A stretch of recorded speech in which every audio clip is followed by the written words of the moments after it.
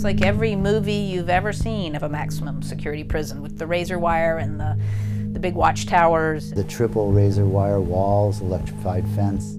The smell, the sound, everything's so loud in prison. It's a pretty unnerving kind of place.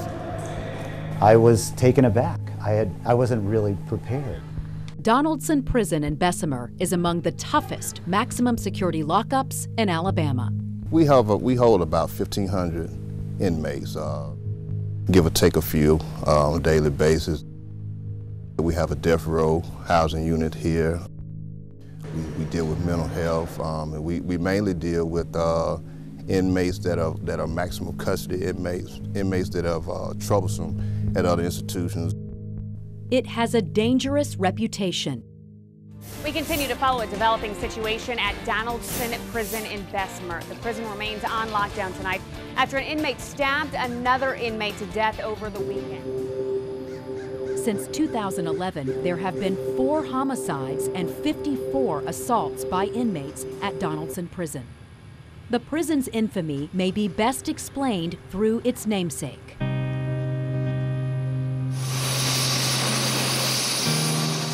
Officer William E. Donaldson was killed on the job by a death row inmate in 1990. He used, I'm assuming, a homemade weapon of some type, a knife. Donaldson was rushed to the hospital but didn't make it. Back then, the prison was the West Jefferson Correctional Facility, but was renamed for Donaldson the following year. The prisoner who killed Donaldson later hung himself in his cell. Officer Donaldson's death is a reminder of the risk correctional officers face every day. At this ceremony in 2010, Donaldson is missed and is honored for his sacrifice at the prison that now bears his name. What kind of crimes lead men to live behind these walls? You see robbery, you see murder, you see manslaughter, a lot of horrific natured crimes in here, and they're often here for a very long time. What is life like for the men sentenced to hard time here? When they wake up in the morning, the only thing they really see is each other. If they live in a cell block, when they wake up in the morning, they see 4 walls. The depression in here, and loneliness, it eats you up. There's an urban legend or myth out there that somehow they're luxurious. There is no luxury in these prisons. I promise you there's no luxury, and no one's advocating that there should be. It is extremely hot for most of the year. There is no air conditioning. A lot of people live in cells that are, just like concrete boxes that have practically no ventilation. There's very few programs, very few things to do. Even as somebody who works there, there's that feeling of hopelessness and helplessness, and it's just like these people are locked away. I know a lot of guys like me, you get to start feeling like, you're alone, that you're dealing with this by yourself. And that's not a good feeling to be alone, especially when you're struggling for survival, struggling to get your life back. Hey, we love to lock up people and throw away the key, even nonviolent offenders. Alabama's prison system is in crisis. Alabama has the 3rd highest incarceration rate in the country. The state system is at 183% capacity. The problem we had was we were creating new crimes every year, new laws for new crimes, but we weren't funding how you punish those crimes. From 1978 to 2015, Alabama's prison population increased 467%, making it the most crowded state prison system in the nation. No new construction, we weren't hiring any new officers, we weren't funding their staffing or their supply needs, so what happened was you ended up with a system that's woefully overcrowded. Any facility is sort of like a self-contained organism, and when you have one part of that organism that's out of whack because it's not healthy, the whole organism suffers. Years of overcrowding and understaffing have led to primitive conditions inside. We don't have enough guards. We don't have enough programs. Our prisons are falling apart. We're not providing adequate medical care or mental health care. So the prisons are just a mess, and they are a tinderbox. It's difficult to recruit new staff when the work environment is dangerous and security is astonishingly poor. Right now, we're doing it cheaper in Alabama, our prison system. Per capita, we do it cheaper than anybody else in the country. You can't do it any cheaper than us. Alabama spends less money per inmate than any other state, $47 a day. The national average is $80. The state's recidivism rate is 33%. That means about a third of prisoners who get out in Alabama will reoffend. A lack of resources creates a vicious cycle. The overcrowding and the understaffing oftentimes works against us in being able to rehabilitate our inmates, which has the double impact of keeping our recidivism rate high because they don't leave prepared to be successful in society. 98% of all prisoners in Alabama will get out, and 90% will get out just within a few years. So the question is, what are you going to do with the people while they're in prison to reduce the chance that they're going to re-offend? We're trying to change our culture of the way society sees prison or the penitentiary. It's not all bad. There are a lot of positive things going on inside the institutions. One positive thing has been going on at Donaldson since 1988. Every other week, a different faculty or staff member from UAB steps out of the world of academia into this. It shows most of the metal.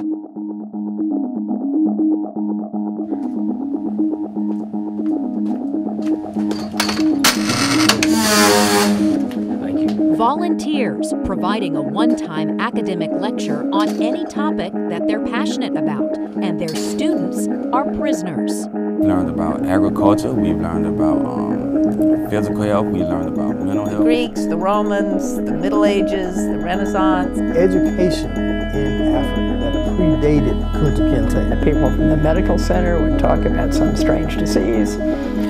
Biologists and chemists would talk about quite technical things. We just had a lecture out there on cave exploration that they love, or nutrition, or new advances in brain chemistry. Socrates, just books, Plato books I wouldn't even picked up. The prisoners who attend get no academic credit. This is simply an opportunity to learn. We're not trying to go in and change their lives. We're not trying to go in and lecture them about how to be nicer or this is really just intellectual enrichment, to give them something to think about, to give them a couple of hours to step out of their ordinary lives. It keeps you alive, all right? We first met this man in 2014. My name is Ronald McKeithen. I'm in here for first-degree robbery, been locked up over 33 years. Ronald McKeithen was convicted of several crimes in the 1980s: burglary, fraudulent use of a credit card, and robbery. Under Alabama's Habitual Offender Act, he's serving life without parole. The lesser of two evils, I guess. He's a regular at the lectures. What I like about this lecture, UAB lecture series, you got professors coming up here, and they so passionate about sharing what they know. And I mean, for a while, that's my visit. You know, I don't get visited anymore that much. And these people come to visit me, that's how I look at it. You have to do things to direct your mind in a constructive, positive way. And a lot of guys want to change, and to change you need options. And this lectures here, they give you options. This rare opportunity is also reason for prisoners to behave. There is a selection process on who gets to attend. We put the information about classes out in our daily inmate newsletter, and from that point we get request slips in from the inmates, and we'll kind of go through a selection process, looking at a variety of things, mainly disciplinary history. If an inmate has recently been in trouble, we normally select someone else. How many requests do y'all get? At hundreds. We get hundreds of requests. 20 to 25 men go to each lecture, but with a population of 1,500, that represents only 1.6% of the prisoners at Donaldson. Still, for those who are chosen, it's a coveted chance to interact with the outside world. My name is Gary Smith. I went ahead and volunteered, and it changed my life. Theater professor Dennis McClernand first lectured in 2007. And I brought no materials with me because, you know, I was going to work with everybody on their feet. And the one thing that started going through my mind was, what am I going to say to these men? And just a voice inside of my head said, just tell them the truth. And that was, from then on, I was at peace with it. How are they different from the students that you teach at UAB? You know what? They're not different at all. They're not different at all. Here's all the evil things they've done, and there is one notable contrast. Unlike college students, these men don't have to be here. History instructor Jordan Bauer saw the difference when she lectured in 2014 on environmentalism. These guys were asking questions even before I started. I even had one professor from the medical school say to me that the inmates actually asked questions, better questions than his first-year medical students. But it just shows you that the inmates are not stupid. They have an amazing sense of wisdom and understanding. I mean, there's a kind of directness about their questions that bypasses all the kind of smart cerebral stuff that we sometimes get into in academic classrooms. Dr. Allison Chapman first lectured on the Protestant Reformation. And I had to dial up my game partway through because I realized they were already, on top of things. After their first lectures, Chapman and McClernand both became regulars at Donaldson Prison. She taught literature classes. He ran an actor's workshop. Part of a network of academics at UAB that have shared their expertise for free with those who no longer have freedom. And this isn't an easy gig. Gary Smith is giving a talk about Martin Luther King's letter from the Birmingham jail. I'm not an outsider, I'm an American These citizen. students are engaged, and sometimes it's a tough room. Are you consider yourself a very humorous person? A very what? Humorous. I think I have been called funny before, yes. I didn't find nothing funny with it. I'm not saying that you did. That's Oh no, if I did that, I did not mean to communicate that at all. I apologize if it sounded that way. So, you may see these men and think, why should I care? Why does it matter to me if they're educated and rehabilitated? Here's why. Research shows programs like this make prisons and the public safer. Prisoners who participate in educational programs are 43% less likely to commit another crime. They have a total change of attitude. They're a lot less disruptive. Even when they leave the class, they can go back to the dormitory, spread that knowledge to the other inmates, and it just helps the institution as a whole when they do that. I don't see a downside. I wish that we could provide it for more inmates at one time than we currently do. Programs work, they really do. The only shame is we just don't have more of them. A lot of these men come from disadvantaged homes, communities, a lot of them with low socioeconomic status and environments. I hear and see a lot of talk of abuse from their own families. We got to start with providing them as much knowledge and rehabilitation and opportunity as possible. Because it's not just about them. It's about those people and those families and those children that are attached to them. So it's a bigger picture.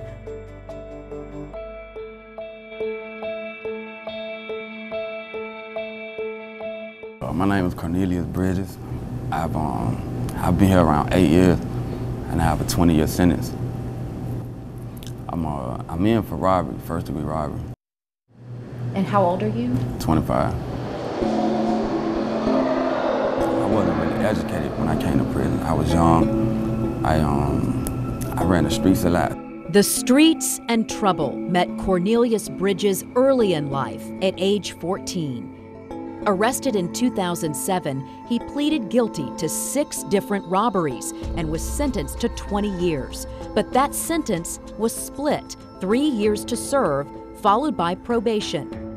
Cornelius did his time and got out on probation in 2010, but was quickly back in trouble, arrested in a suspected burglary. A judge granted the state's motions to revoke his probation and terminate the split sentence. That meant Cornelius went back to Donaldson Prison, and even though the burglary charge was eventually dismissed, he would now be required to serve the full 20 years. His first chance at parole was denied earlier this year. My family and my friends have never given up on me. And for a while, it didn't set into me. And over time, it did, because I could see that not only am I going through things being here, but they are going through things being here with me. It's like they're doing the time, too. He think he's a Prince Charming, too. He really does. Cheryl Kennedy is his mother. Jessica Kennedy is his sister. Despite his mistakes, they love him. To them, Cornelius is still the protective son and annoying little brother, the child they nicknamed Clean. I would give anything to have the opportunity just for him to annoy me, for me to say, please just go in the other room. You know, like, I miss that. I miss that. It has been 8 years since the 4 of us have been together for any holiday, any birthday. Cheryl says Clean started getting into trouble by trying to fit in. Riding in stolen cars, fighting, just hanging out with the wrong crowds. She tried punishing him. She tried scaring him straight. I took him to juvenile myself, and they told me that they couldn't do nothing for me. And I told them of the trouble he was getting in. Nothing. No programs, nothing. So why did Cornelius turn to crime? He sheds some light on that in this letter, writing, "A lot of these guys aren't bad people. They pick up on these actions and behavior because it's what they see around them. It's what they are encouraged to do by peers who have been misled. They are caught up on this false depiction of what it means to live in the ghetto as young boys evolving into men." Cornelius closes with the hard lesson he's learned. "The consequences that I received from being blind taught me to see life in its entirety." Today, the worry his family feels for their brother and son is constant. He's had a hard time in prison. He's called home crying, saying he needed deodorant or he needed toothpaste. Worse, they say Cornelius was stabbed in a fight and developed a staph infection. I can't get to him. I can't help him. It's who did it? Why? What are they doing to them? You can't do anything. Cornelius takes medication for high blood pressure, and earlier this year, his family says he suffered a stroke in prison. And we didn't know anything about it until a month later when he called us to let us know. What goes through your mind as a mom hearing about all that?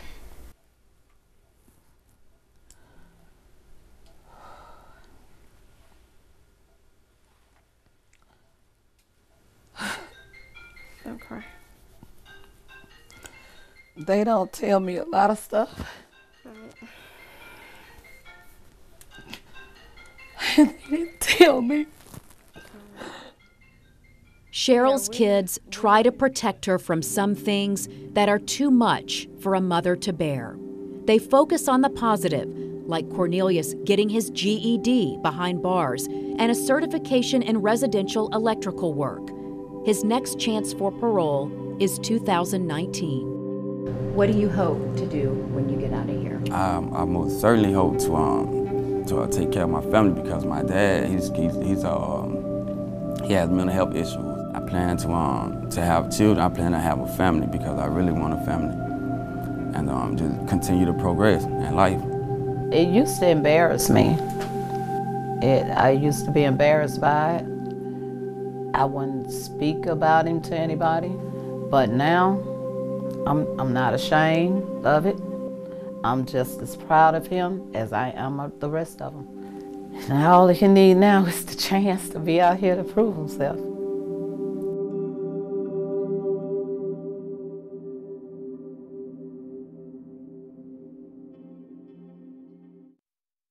Well, jails that were supposed to hold a certain number of people were now bursting at their seams. So how did this unique program begin?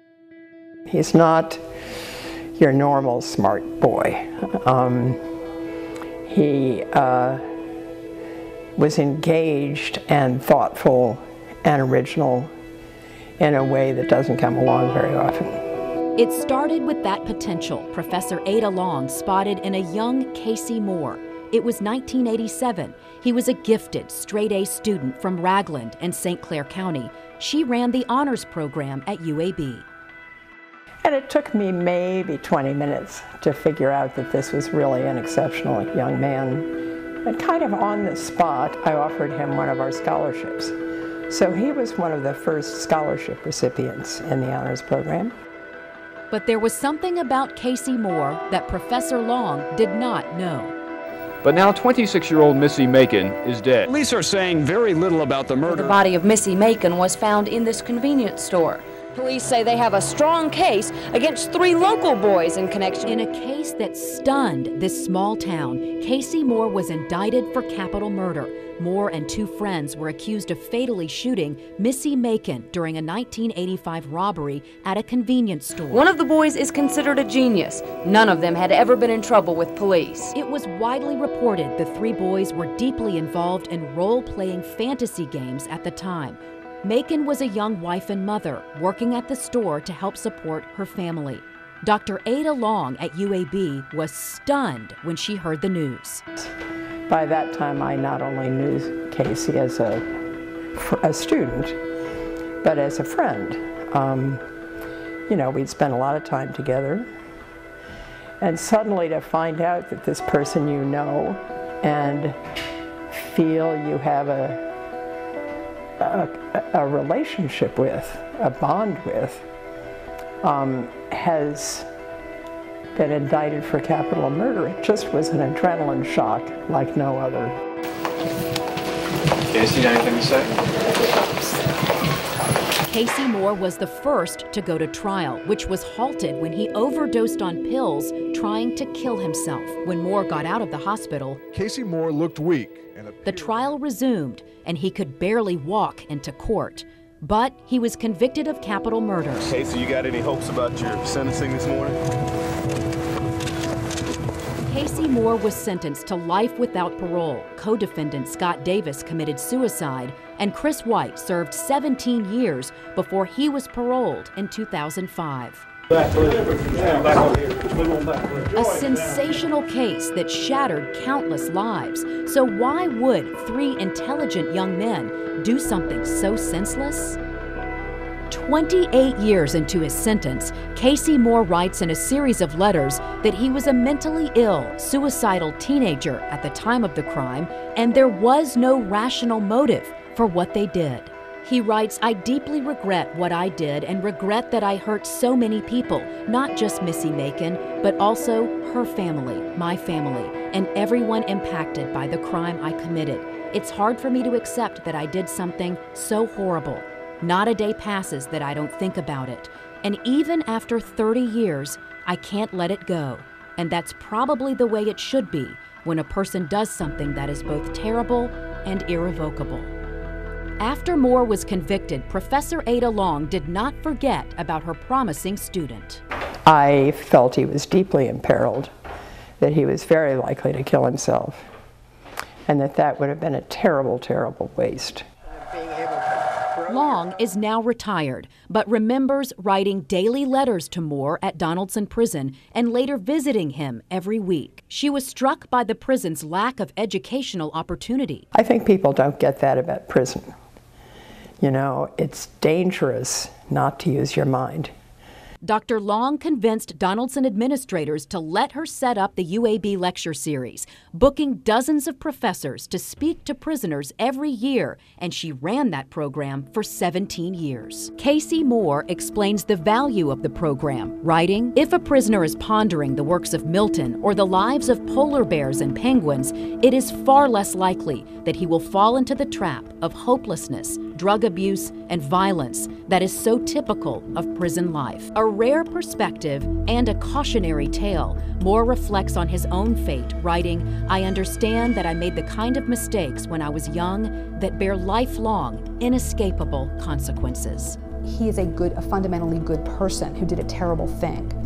And there are many people in prison who are like this, particularly young people who are tried as adults. Rhonda Brownstein is Casey Moore's attorney. She says Moore has been a model prisoner, tutoring and teaching other felons, trying to make a difference with his life, lost to the outside world, but not wasted.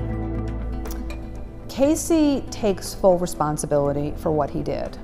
He has never tried to evade responsibility or portray himself as the victim, despite the fact that I can see that he was barely 17, he was like a kid with some serious problems growing up, that, but he's never made that excuse. The lecture series would never have come about without Casey. If I had met him, if I hadn't got to know him, this whole world would not have opened up to me. You know, this one really profoundly awful event managed somehow the dynamics of it to fan out in a beautiful way to make some difference in a whole lot of lives. It's made a difference and it's grown. Dr. Connie Kohler gave a one-time lecture on entertainment education, and out of that, it's not a big deal, grew this spin-off class. Door opening. Very bright. He's a very bright individual. I may have to speak with him. These prisoners are developing scripts about health issues unique to prison. This class is more intimate than the lectures. Anybody care about you if you don't care about yourself? One of many specialized classes professors have offered over the years after a single lecture inspires them to give more to this population. Amount of work they will put into learning about an issue is quite impressive. I don't know, they're working something really important out right now, especially given the resources aren't really here. 145 at the latest. Another goal that comes from them is they want a wider audience to know what kind of people they are.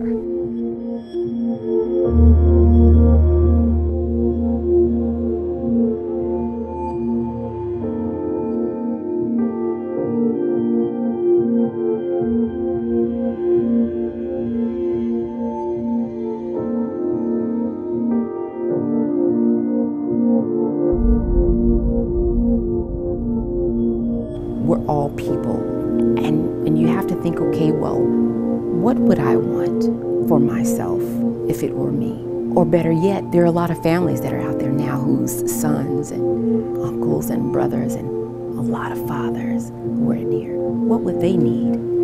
I don't want to think about it. I don't want to think really about how this place is, what it's done to me all these years of just being here. As long as I'm studying, learning more, developing more, growing more, okay, I can deal with it, you know? I can deal with it. As a society, we should want people to come out of prison not angry, not mad at the world, but ready to start becoming productive, contributing taxpayers. And to do that, we have to treat people like human beings. I think one of the saddest things would be for the people that come down and to not know how much we appreciate it. I would just like to know we appreciate it, that the changes they make in our lives. And sometimes I wonder, do they know? I learned from them. Years later now, I still consider those men my friends. If it's just some abstraction that nobody knows about, it doesn't mean anything. You know, it's just prison, and those are not really people. The minute you walk inside a prison and talk to prisoners, your world world changes. Then you suddenly, they become real, and they're people just like you.